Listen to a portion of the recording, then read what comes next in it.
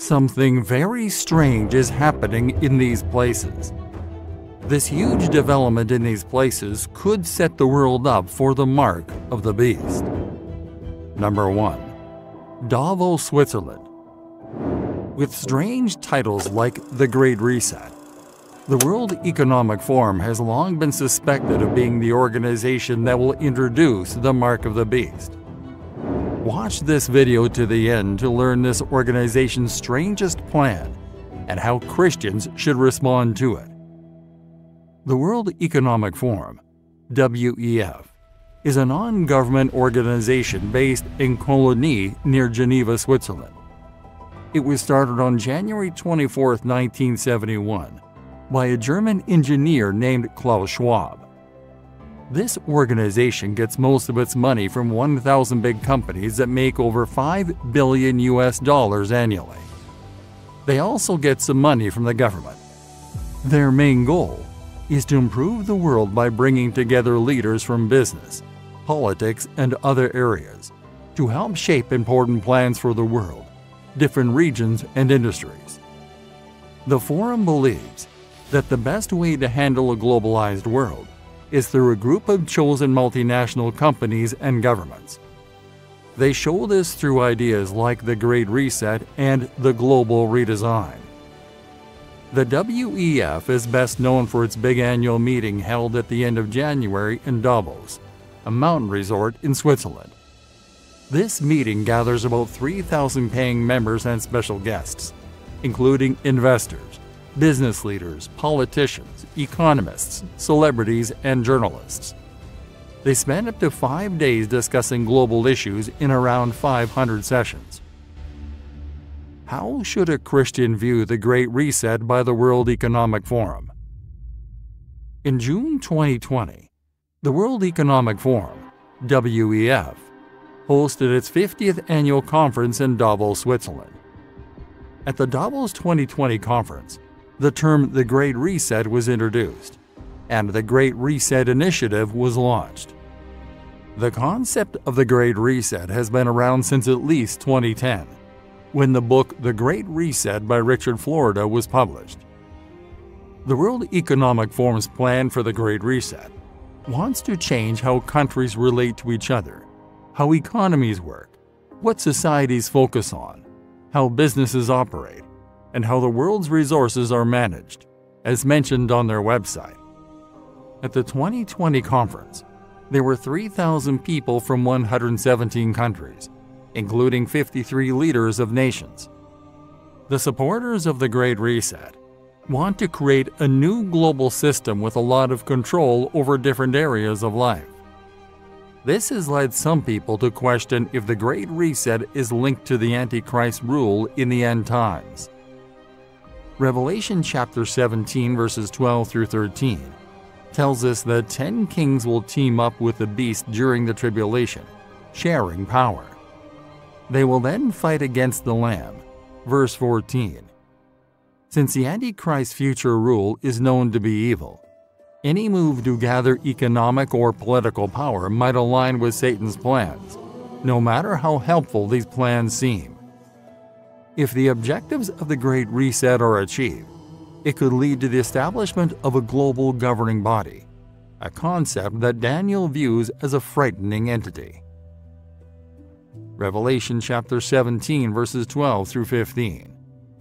The 10 horns which you saw are 10 kings who have received no kingdom as yet, but they receive authority for 1 hour as kings with the beast. These are of one mind, and they will give their power and authority to the beast. These will make war with the Lamb, and the Lamb will overcome them, for he is Lord of lords and King of kings, and those who are with them are called, chosen, and faithful. Then he said to me, the waters which you saw where the harlot sits are peoples, multitudes, nations, and tongues. This is likely referring to a 10-nation confederation. Regardless of their specific identity, their actions are obvious. This mysterious figure rules over all the people, crowds, nations, and languages in the world. The prophecies and warnings found in the Bible are not just historical or theoretical concerns. They are highly relevant to the spiritual challenges we face today. When faced with the challenges of the Great Reset and otherworldly plans that resemble the rebuilding of the Tower of Babel, how should a Christian respond? First, refuse to worry. Remember that all the schemes of the godless will come to nothing. We learn from Proverbs chapter 12 that God condemns those who devise wicked schemes. The real Great Reset will happen when Jesus Christ returns, bringing true justice, peace, and fairness to a world that desperately needs it. Number 2. The EU and chips. Pay attention, America. The sign of the Antichrist is already underway. A recent World Economic Forum update discussed a topic called the race for advanced AI chips. In this post, they shared a link that said, right now, demand for the advanced chips needed to power AI is skyrocketing. In response, many leading technology companies are unveiling new models of AI chips. Intel, Meta all announced their latest AI chips. NVIDIA unveiled its new AI chip at its annual developer conference in March, promising super-fast processing speeds. The semiconductor company is a leading manufacturer of the graphics processing unit, GPU chips needed for large language models. This year, it has become the third largest public company in the world by market capitalization. Chips are the building block of a new type of economy. The economy will indeed change.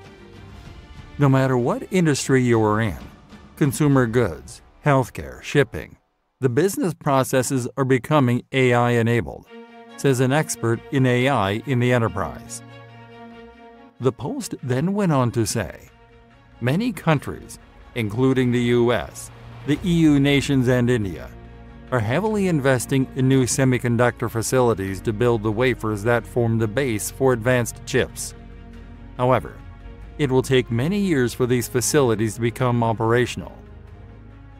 This has fueled the belief that the prophecy of the Bible in the book of Revelation is underway, particularly the concept of the mark of the beast. Number 3. Australia and the RFID chip. What's happening in Australia? Australia is quickly using RFID technology everywhere. Plus, Australia is trying out RFID for tagging fish, tomatoes, and other foods. Let's compare Australia with another country that has a similar number of people and similar money habits, the Netherlands. The Netherlands is known for using RFID technology a lot, especially in places like sports events, such as football games. They use RFID cards and other RFID tools for many things. Radio frequency identification, RFID, uses special waves to automatically find and track small chips attached to things. This technology has been around for a long time and is used for many purposes, like tracking medicine, library books, cars, jewelry, pets, and even wildlife. RFID helps easily locate and quickly identify these items. It's also used in car keys that don't need to be turned, and for paying with a card without touching it. Now, RFID chips are being put into people. Some companies have given their workers these chips, so they can just wave their hand to open doors, pay for food, and use the copy machine. People who support these RFID chips for humans imagine a future where no one needs to carry a wallet or passport, where lost children and seniors can be found easily, kidnapped people can be rescued quickly, and doctors can see a patient's medical history instantly. RFID technology is becoming more popular worldwide, but there are worries about health, technology, and ethics. For those who read the Bible, an RFID chip might seem like the mark of the beast mentioned in Revelation, especially since many of these chips are put in a person's right hand. The mark of the beast in the Bible. The book of Revelation tells us about the mark of the beast. When the Antichrist, also called the beast, is in charge, everyone, whether rich or poor, free or enslaved, will have to get a mark on their right hand or forehead. This mark is needed to buy or sell anything. It will show the beast's name or a number connected to him. By making this mark mandatory, the beast can control buying and selling. If the mark is an RFID chip, it can also track everyone and see their personal information. Number 4. Sweden. Also, we have reports of Johan Osterlund from Sweden, who implanted a microchip under people's hands. This is a scenario that is happening more and more in today's age. The company is called Biohacks International, and over the past few years, he is reported to have done this procedure over 4,000 times. Many people are worried about such chips and technologies due to the power of controlling buying and selling using similar technology. Osterlund thinks that his company's success is connected to Sweden's openness to new technology, which might worry people in other countries more. Because of our history, we trust the government more here, he said. People in other countries might be more worried than we are in Sweden. Just like in our previous examples, this situation reminds people of the book of Revelation, especially in chapter 13 verses 16 to 17. It talks about a mark on people's hands or foreheads that could be linked to new technology and events that might happen during the Great Tribulation at the end of time. This has caused many to think, could this really be the technology that the book of Revelation prophesied about? It is actually amazing to think that the book of Revelation is so relevant, although it was written 2,000 years ago. The mark of the beast will identify those who worship and submit to the rule of the beast. Those who refuse the mark will be considered traitors and may face starvation or immediate death if captured. One scholar describes this period as a time when both capital and labor are under the control of one man. Those outside of this system will be boycotted, unable to find work, buy or sell goods, leading to bankruptcy and starvation. According to the Bible passages in Revelation chapter 16 verse 2 and chapter 19 verse 20, the mark of the beast is a symbol that distinguishes those who worship the beast out of the sea. Revelation shows us the economic strategy of the first beast and the second beast. Revelation chapter 13 verses 16 through 17.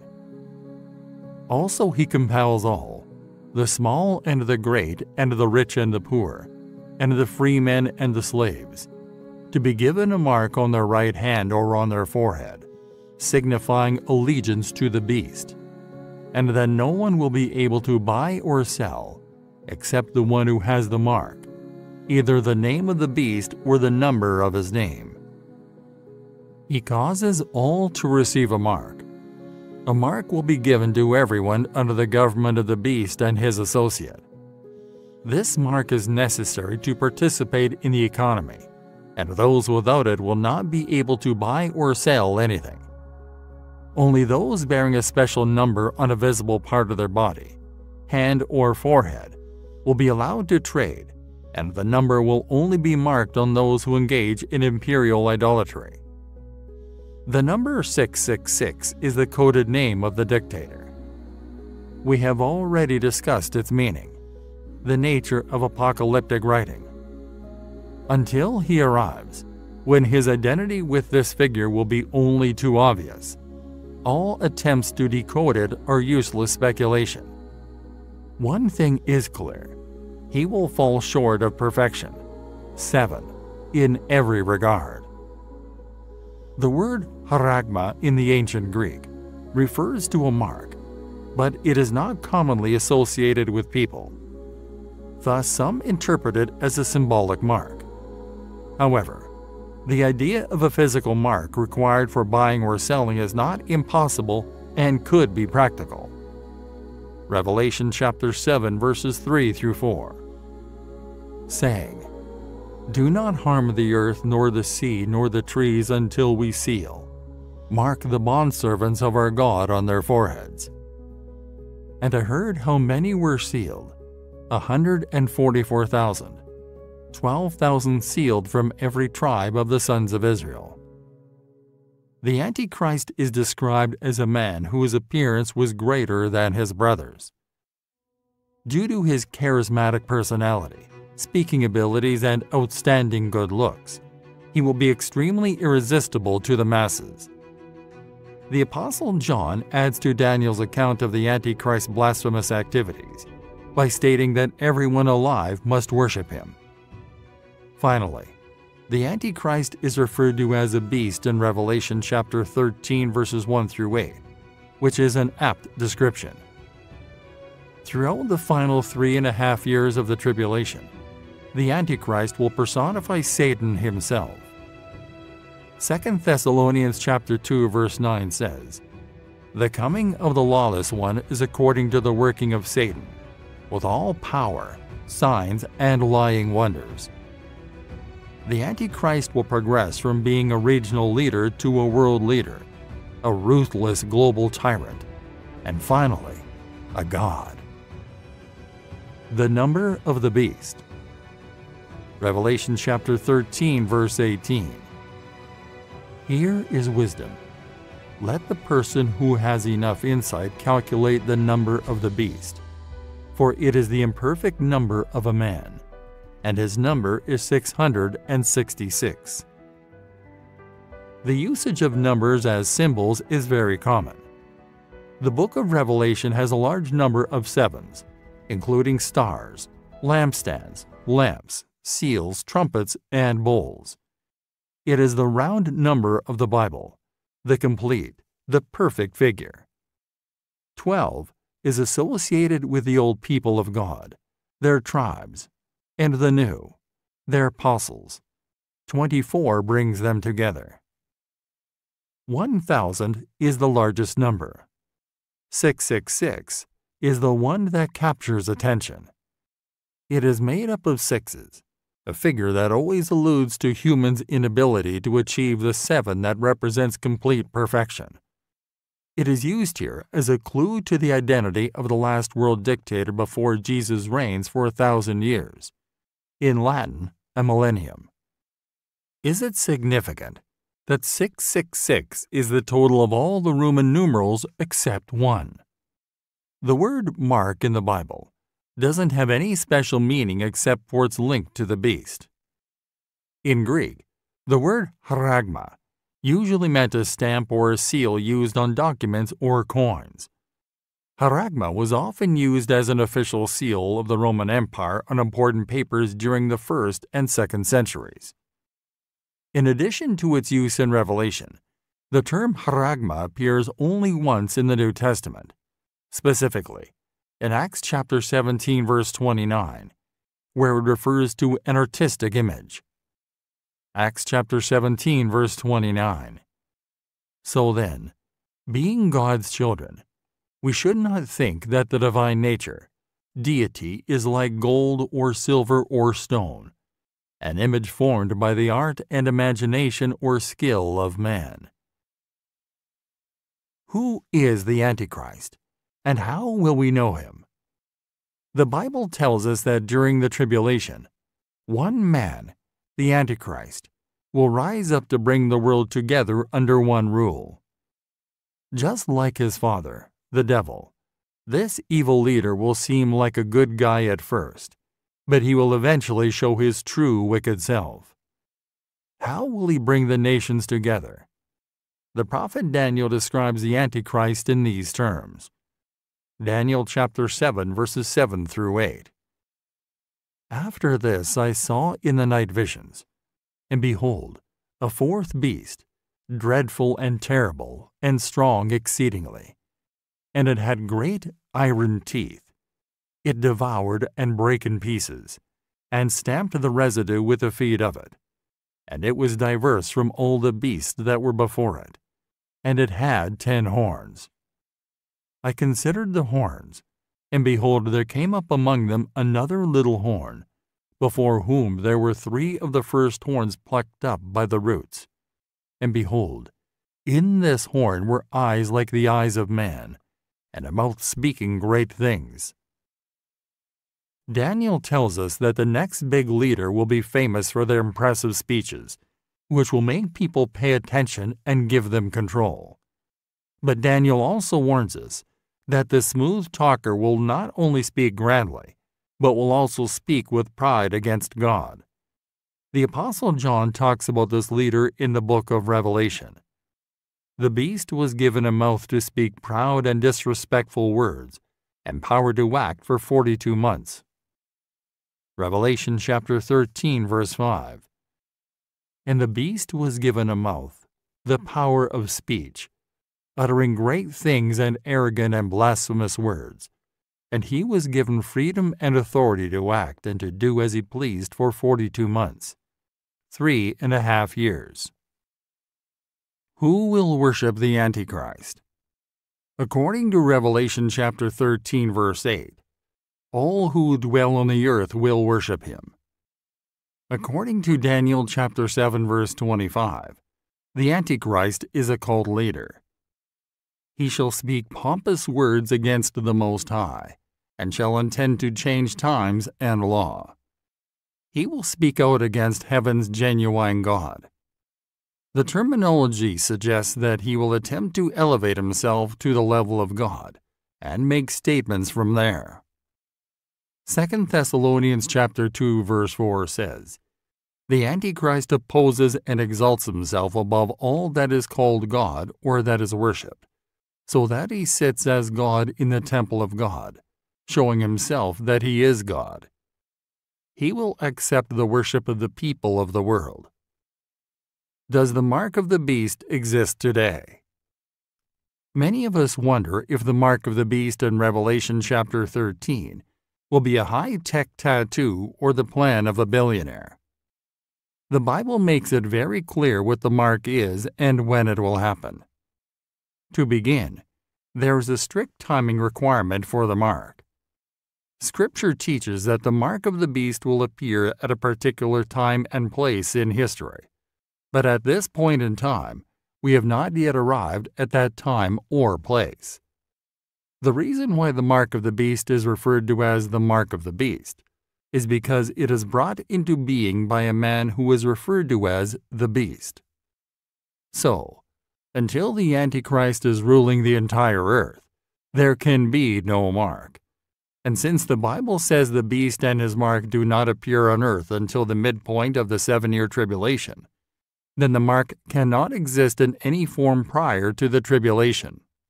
Therefore, any suggestion that a mark of the beast exists today in any form is merely a forewarning. Number 5. The West and the Cashless Society. Welcome to the cashless economy. The stage is set for the new world leader. What is the connection between the increasing move towards an electronic cashless society and biblical prophecy about the end times?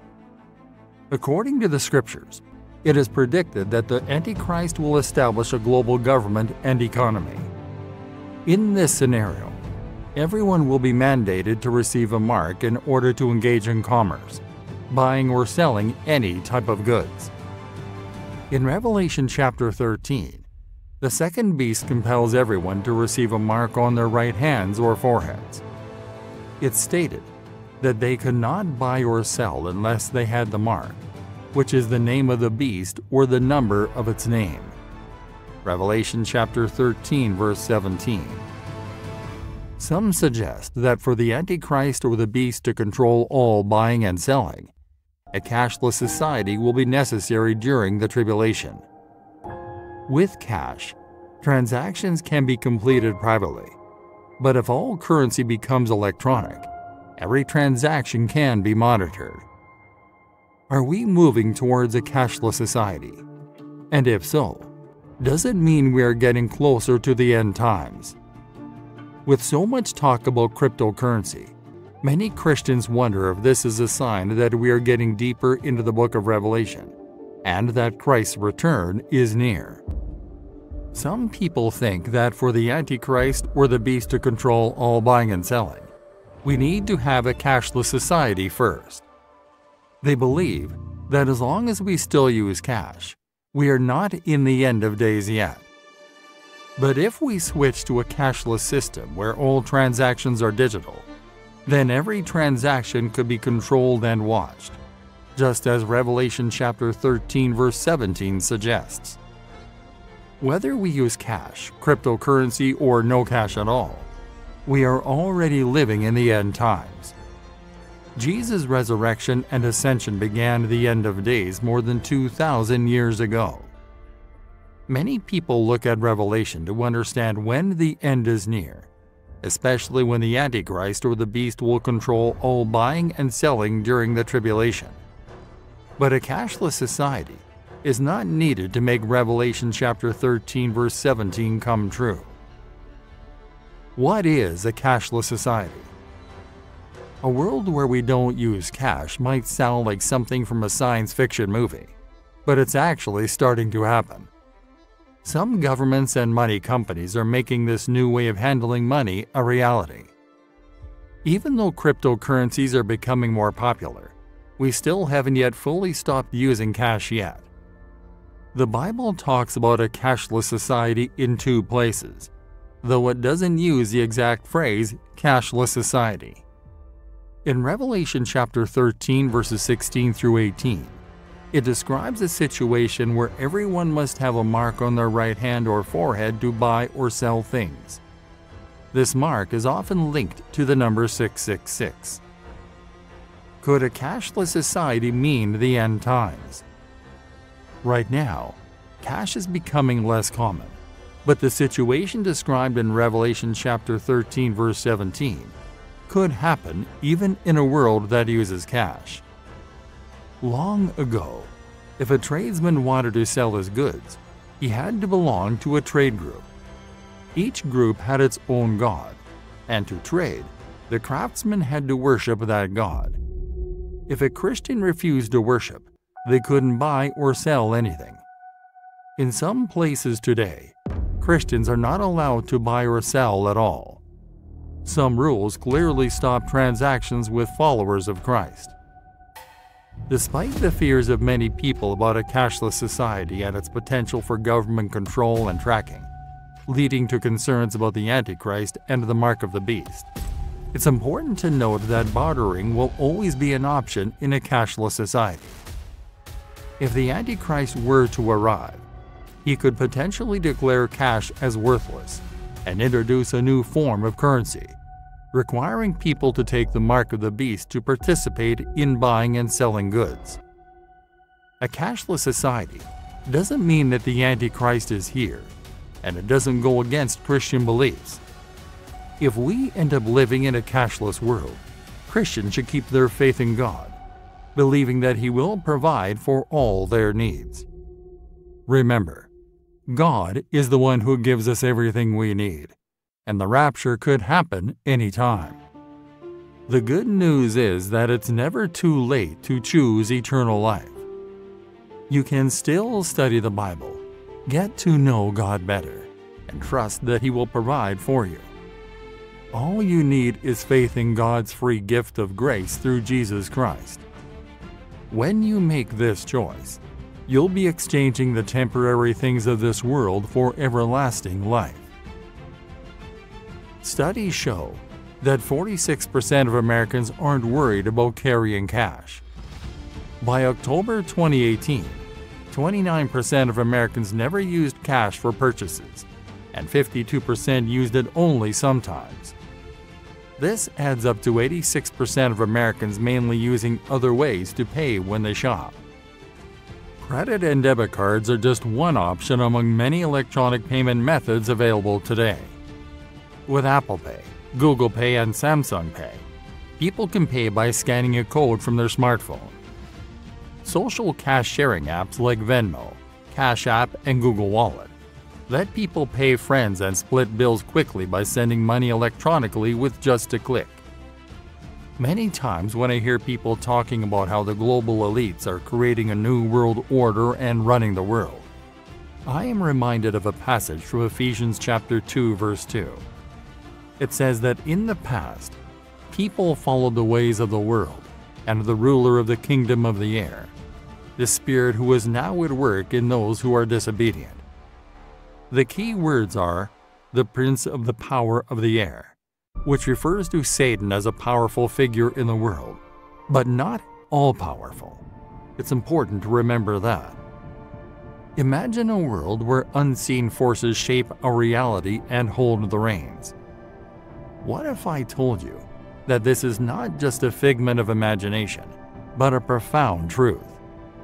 What if I told you that some entities are responsible for different parts of this world? Just as our countries have physical leaders, the Bible reveals the existence of spiritual rulers who govern specific territories. Who are these enigmatic entities? What drives them? And when will their reign end? There are battles fought and things that happen in the spiritual realm that we may know nothing about. But we are taught that our conduct has an effect on what transpires there. The term God of this world, or God of this age, shows that Satan has a significant impact on what most people think and believe. This includes their ideals, opinions, goals, hopes, and views. His influence reaches into the world's ideas about philosophy, education, and business. Many of the thoughts, ideas, and false beliefs in the world come from his lies and tricks. Satan is also known as the prince of the power of the air in Ephesians chapter 2, verse 2. In John chapter 12, verse 31, he's called the ruler of this world. These names tell us about Satan's power. For instance, being called the prince of the power of the air means he has some control over the world and the people living in it. This does not mean that he controls the world completely. God is still in charge. However, it does mean that God, in his unlimited wisdom, has allowed Satan to work in this world within the limits God has established for him. When the Bible states that Satan has power over the world, we must understand that God has assigned him authority over those who do not believe. Christ referred to Satan as the prince of this world on 3 separate occasions. The teachings of the Bible make it abundantly clear that either the people who inhabit the earth are under the sway of the world and its cunning and deception, or else they are believers in Christ and are led by the Holy Spirit of God. There is no neutral ground. The Bible draws the lines. According to what is taught in the Bible, worldliness is a force, a spirit that is in opposition and in contradiction to all that is godly and Christian. The pursuit of one's pleasure, material success, and a sense of superiority over one's own life is its aim. It is focused on one's interests. The existence of God is not necessarily rejected. Rather, he is neglected and overlooked. Satan is also called the god of this world. 2 Corinthians chapter 4, verse 4. Among them the god of this world, Satan, has blinded the minds of the unbelieving to prevent them from seeing the illuminating light of the gospel of the glory of Christ, who is the image of God. When we talk about the god of this world or god of this age, we mean that Satan has a big say in how most people think, what they believe, and what they want in life. This world, in this sense, is the culture that goes against Jesus. Satan is the big boss of this world's culture. He affects not just what we think about, but also our schools, businesses, and everyday activities. Satan uses lies and tricks to control what people think and believe. He makes plans, and people follow them without realizing they're being misled. That's why the Bible calls Satan a liar. The Bible warns us about the arrival of challenging times, and it's evident that they are upon us. It's as if the stage is set, The countdown has begun, and it's time to be prepared. It's important for us to pray for the world and intercede for this generation. We also need to prioritize sharing the message of Jesus Christ with others. Focusing solely on worldly matters is like rearranging the deck chairs on the Titanic. We should instead prioritize helping others understand and accept Jesus Christ. As parents and grandparents, it's important to impart strong values and truths to our children to prepare them for the difficulties they will face in the last days. When the events prophesied in the Bible come to pass, we should find comfort in anticipating the return of Jesus Christ rather than despairing. In 1 Thessalonians chapter 1 verse 10, Paul urges the church in Thessalonica to wait for his Son from heaven, whom he raised from the dead. It stresses the importance of eagerly and patiently awaiting the return of Jesus. In Philippians chapter 3 verse 20, Paul also encourages the church in Philippi to eagerly anticipate the Savior from heaven, despite Jesus having already come for redemption. In 1 Corinthians chapter 1 verse 7, Paul told the church in Corinth, "So that you come behind in no gift, waiting for the coming of our Lord Jesus Christ." Both in Philippi and Corinth, people were waiting for Jesus. In Hebrews chapter 9 verse 28, it says, "So Christ was once offered to bear the sins of many, and unto those who look for him shall he appear the second time without sin unto salvation." You should be learning about Jesus' return, living with that in mind, longing for it and watching for it. You need to expect Jesus to come back at any time. Paul also told Titus in Titus chapter 2 verse 13 about the grace of God that saves us and makes us different. And he said, "Looking for the glorious appearing of the great God and our Savior Jesus Christ." We should focus on seeking Jesus. We shouldn't be worried about things like the rebuilding of the temple, the rise of the Antichrist, the gathering of Israel, or natural disasters. Instead, we should be looking forward to Jesus' return. His coming is near, and we should be ready for it. When Jesus comes again, it will happen suddenly, in a flash, in the blink of an eye. The Antichrist is coming, and we need to be aware. These are the last days, so we need to stay alert. The Antichrist is on the way, and we need to be aware. Remember 1 John chapter 2 verse 18, which says, "Little children, it is the last time, so we need to wake up. And as you have heard that Antichrist shall come, even now are there many Antichrists, whereby we know that it is the last time." There is a world leader waiting to step into the spotlight, and his name is Antichrist. Jesus showed us what God looks like, because he is God in human form. On the other hand, the Antichrist will show us what the devil is like, because he will follow the devil. Just like Jesus represents God the Father, the Antichrist will represent Satan. Satan wants people to worship him and follow him, and he will try to do this through the Antichrist. So it's correct to say the Antichrist is evil.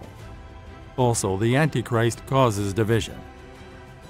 We've seen people who go to church but haven't really accepted Jesus as their Savior.